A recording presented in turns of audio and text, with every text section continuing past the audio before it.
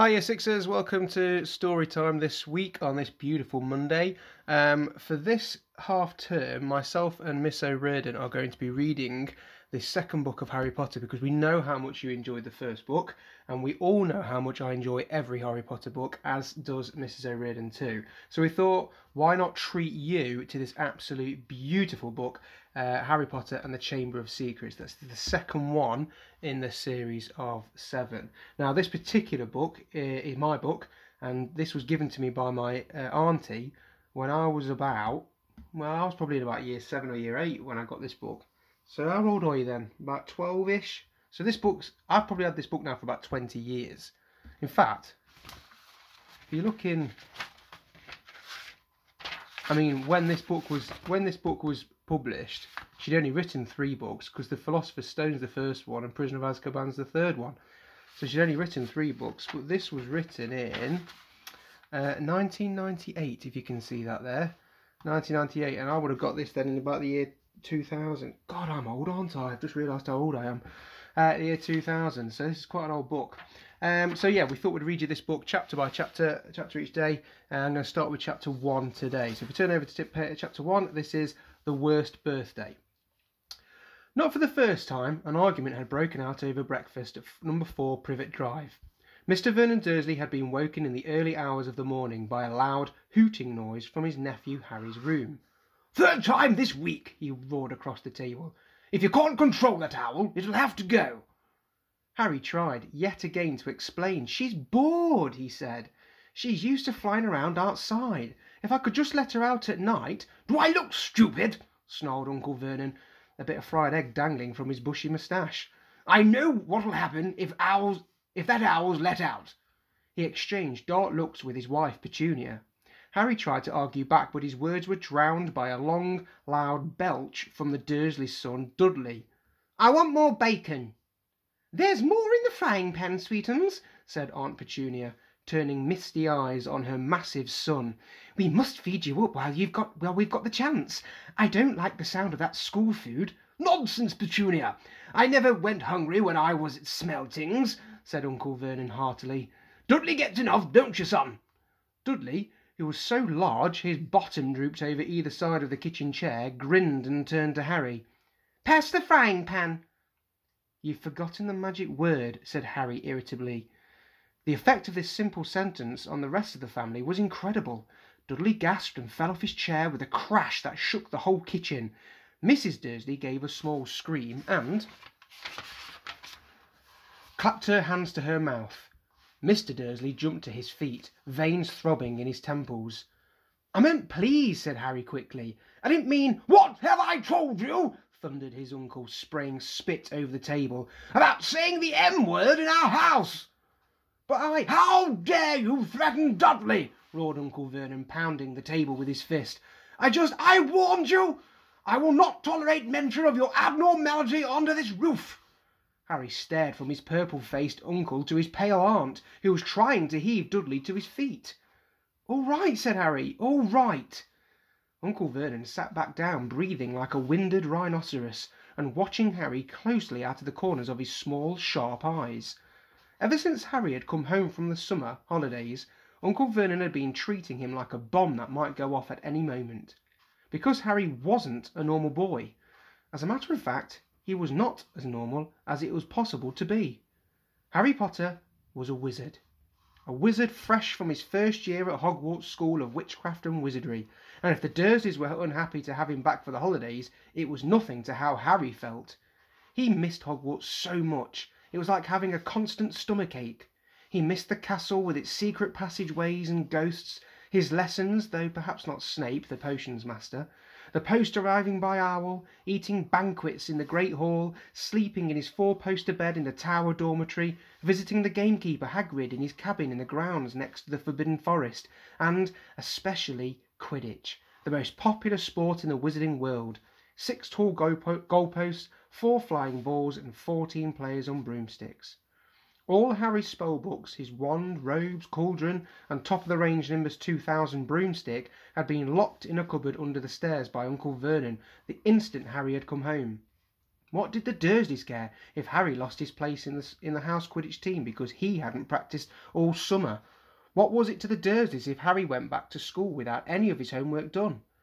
The Dursleys were what wizards call muggles, not a drop of magical blood in their veins, and as far as they were concerned, having a wizard in the family was a matter of the deepest shame.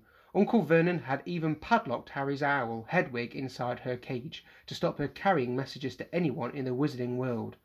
Harry looked nothing like the rest of his family. Uncle Vernon was large and neckless, with an enormous black moustache. Aunt Petunia was a horse-faced and bony. Dudley was blonde, pink and porky. Harry, on the other hand, was small and skinny, with brilliant green eyes and jet black hair that was always untidy. He wore round glasses on his forehead with a thin, lightning-shaped scar. It was this scar that made Harry so particularly unusual, even for a wizard. This scar was the only hint of Harry's very mysterious past, of the reason he had been left on the Dursleys' doorstep 11 years before. At the age of 1, Harry had somehow survived a curse from the greatest dark sorcerer of all time, Lord Voldemort, whose name most witches and wizards still fear to speak. Harry's parents had died in Voldemort's attack, but Harry had escaped with his lightning scar, and somehow, nobody understood why, Voldemort's powers had been destroyed the instant he had failed to kill Harry. So Harry had been brought up by his dead mother's sister and her husband. He had spent 10 years with the Dursleys, never understanding why he kept making odd things happen without meaning to, believing the Dursleys' story that he had got his scar in the car crash which had killed his parents. And then, exactly a year ago, Hogwarts had written to Harry, and the whole story had come out. Harry had taken up his place at the wizard school, where he and his scar were famous. But now the school year was over, and he was back with the Dursleys for the summer, back to being treated like a dog that had rolled in something smelly. The Dursleys hadn't even remembered that today happened to be Harry's 12th birthday. Of course, his hopes hadn't been high. They'd never given him a proper present, let alone a cake, but to ignore it completely... At that moment, Uncle Vernon cleared his throat importantly and said, "Now, as we all know, today is a very important day." Harry looked up, hardly daring to believe it. "This could well be the day I make the biggest deal of my career," said Uncle Vernon. Harry went back to his toast. Of course, he thought bitterly. Uncle Vernon was talking about the stupid dinner party. He'd been talking of nothing else for a fortnight. Some rich builder and his wife were coming to dinner, and Uncle Vernon was hoping to get a huge order from him. Uncle Vernon's company made drills. "I think we should run through the schedule one more time," said Uncle Vernon. "We shall all be in position at 8 o'clock. Petunia, you will be in the lounge," said Uncle Petunia promptly, "waiting to welcome them gracefully to our home." "Good, good. And Dudley?" "I'll be waiting to open the door." Dudley put on a foul, simpering smile. "May I take your coats, Mr. and Mrs. Mason?" "They'll love him!" cried Aunt Petunia rapturously. "Excellent, Dudley," said Uncle Vernon. Then he rounded on Harry. "And you?" "I'll be in my bedroom making no noise and pretending I'm not there," said Harry tonelessly. "Exactly," said Uncle Vernon nastily. "I will lead them into the lounge, introduce you, Petunia, and pour them drinks. At 8:15, I'll announce dinner," said Aunt Petunia. "And Dudley, you'll say..." "May I take you through to the dining room, Mrs. Mason?" said Dudley, offering his fat arm to an invisible woman. "My perfect gentleman," sniffed Aunt Petunia. "And you?" said Uncle Vernon viciously to Harry.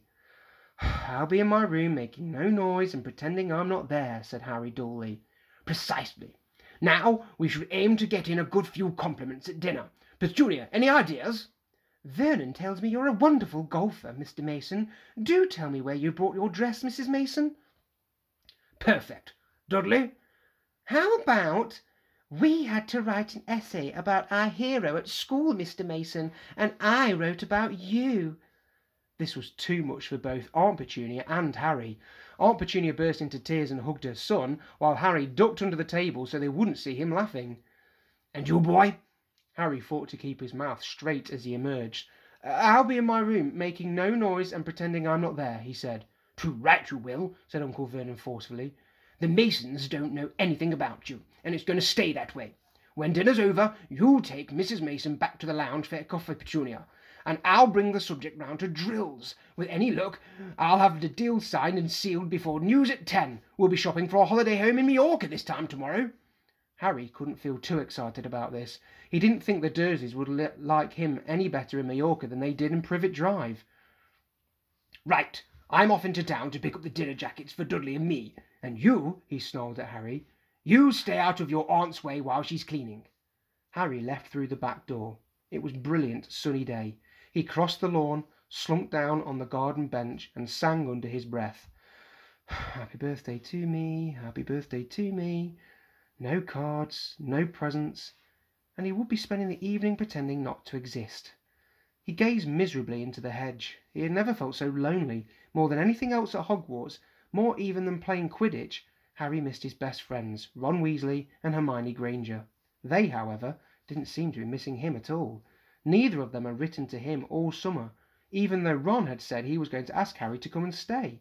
Countless times Harry had been on the point of unlocking Hedwig's cage by magic and sending her to Ron and Hermione with a letter, but it wasn't worth the risk.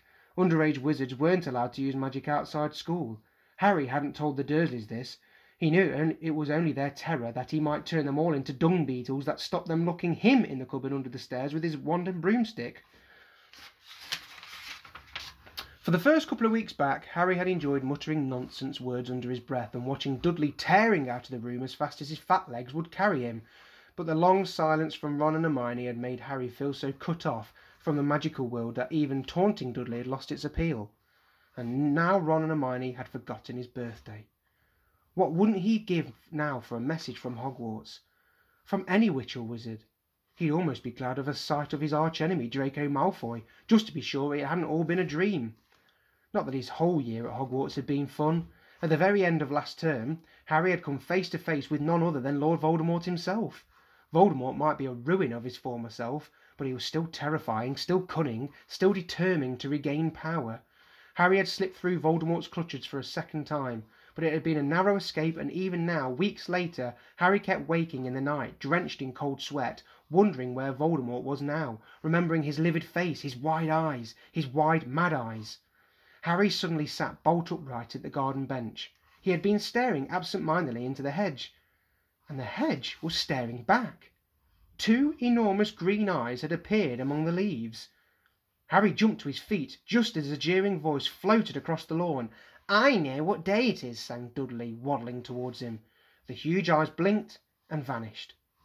"What?" said Harry, not taking his eyes off the spot where they had been. "I know what day it is," Dudley repeated, coming right up to him. "Well done," said Harry. "So you finally learnt the days of the week." "Today's your birthday," sneered Dudley. "How come you haven't got any cards? Haven't you even got any friends at that freak place?" "Better not let your mum hear you talking about my school," said Harry coolly. Dudley hitched up his trousers, which were slipping down his fat bottom. "Why are you staring at the hedge?" he said suspiciously. "I'm trying to decide what would be the best spell to set it on fire," said Harry. Dudley stumbled backwards at once, and a look of panic on his fat face. You can't! Dad told you you're not allowed to do magic," he said. "He said he'll chuck you out of the house, and you haven't got anywhere else to go. You haven't got any friends to take you. Jiggery pokery," said Harry in a fierce voice. "Hocus pocus, squiggly wiggly." "Mom!" howled Dudley, tripping over his feet as he dashed back towards the house. "Mom! He's doing you-know-what!" Harry paid dearly for his moment of fun. As neither Dudley nor the hedge was in any way hurt, Aunt Petunia knew he hadn't really done magic, but he still had to duck as she aimed a heavy blow at his head with the soapy frying pan. Then she gave him work to do, with a promise he wouldn't eat again until he'd finished. While Dudley lolled around watching and eating ice creams, Harry cleaned the windows, washed the car, mowed the lawn, trimmed the flower beds, pruned and watered the roses, and repainted the garden bench. The sun blazed overhead, burning the back of his neck. Harry knew he shouldn't have risen to Dudley's bait, but Dudley had said the very thing Harry had been thinking himself. Maybe he didn't have any friends at Hogwarts. "Wish they could see famous Harry Potter now," he thought savagely, as he spread manure on the flower beds, his back aching, sweat running down his face. It was 7:30 in the evening when at last, exhausted, he heard Aunt Petunia calling to him. "Get here and walk on the newspaper." Harry moved gladly into the shade of the gleaming kitchen. On top of the fridge stood tonight's pudding, a huge mound of whipped cream and sugared violets. A joint of roast pork was sizzling in the oven. "Eat quickly, the Masons will be here soon," snapped Aunt Petunia, pointing 2 slices of bread and a lump of cheese on the kitchen table. She was already wearing a salmon-pink cocktail dress. Harry washed his hands and bolted his pitiful supper.